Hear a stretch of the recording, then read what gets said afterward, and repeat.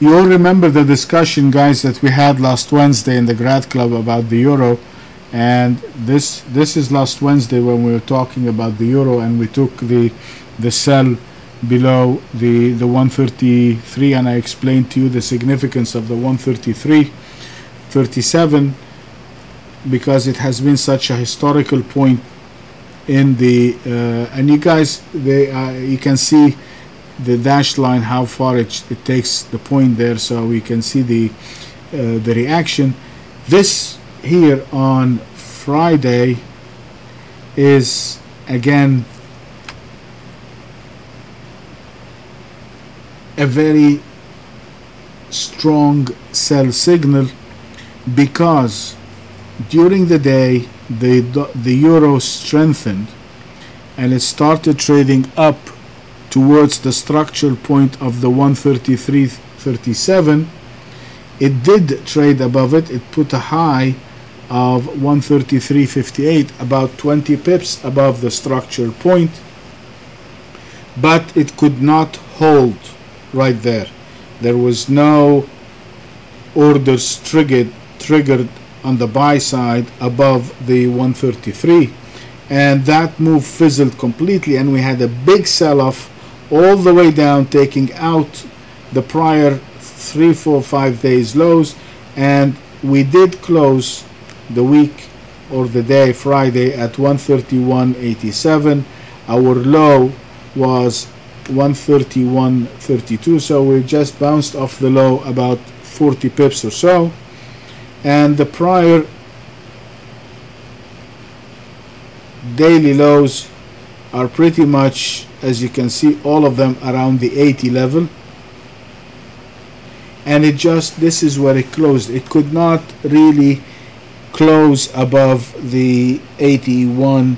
I mean, it just had a minor, again, 7 pips at or around the prior buy signals is practically insignificant, and that would indicate continuation to the downside.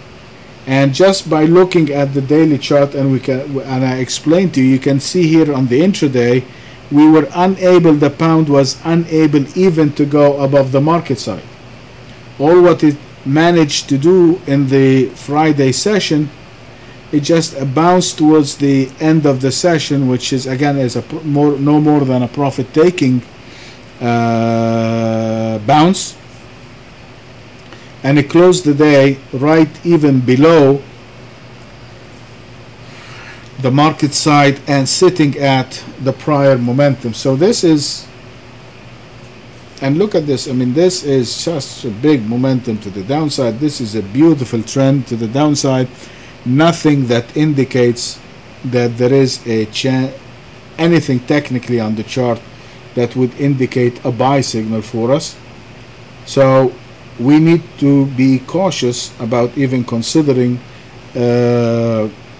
buying the pound anywhere. Having said that, we still have, as traders, have to do our what if. So where we're going to buy, we have a buying point, and we also have to have a selling point. So our buying point in this case, we need to have confirmation that there is an upward move. So Sergey, where do you think we should buy? Or Robert?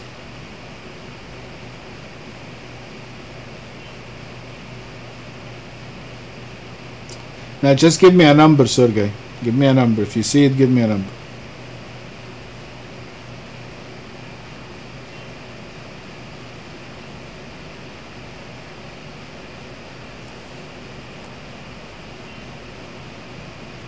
Uh, 65 is going to be too far away. 132.59. Yes, I think that is much more reasonable, Sergey, because if we buy it over here, we can place our stop somewhere reasonably, so we're not taking too much. Because if you buy it over here, Sergey, you have to put your stop technically over here, so that is going to be quite a big risk. So if it is going to go there anyway, you might as well take it from here.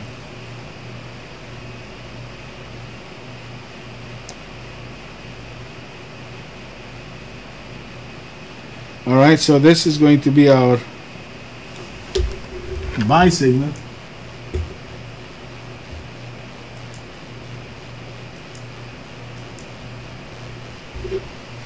And our sell signal, we want it to be a gift, so we'll take it below the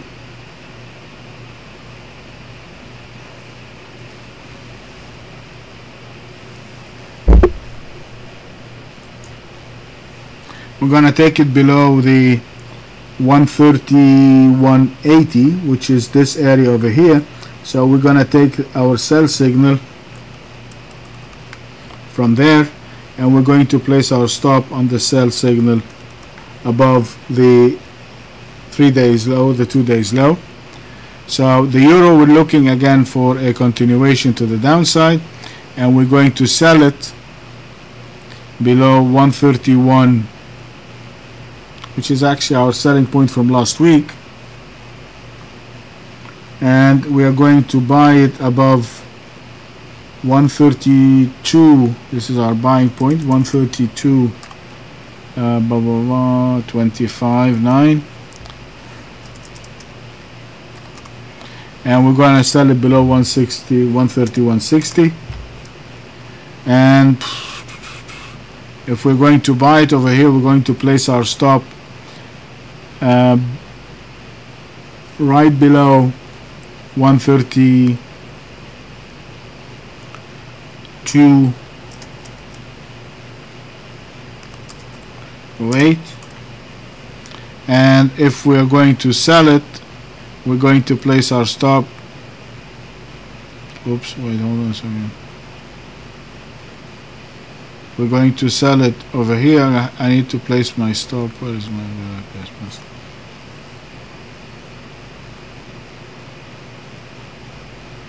We're going to place our stop above 131.80, which is our structure point to the upside. So my stop is going to be above the 131.80 because that's the structure point. So I want to be I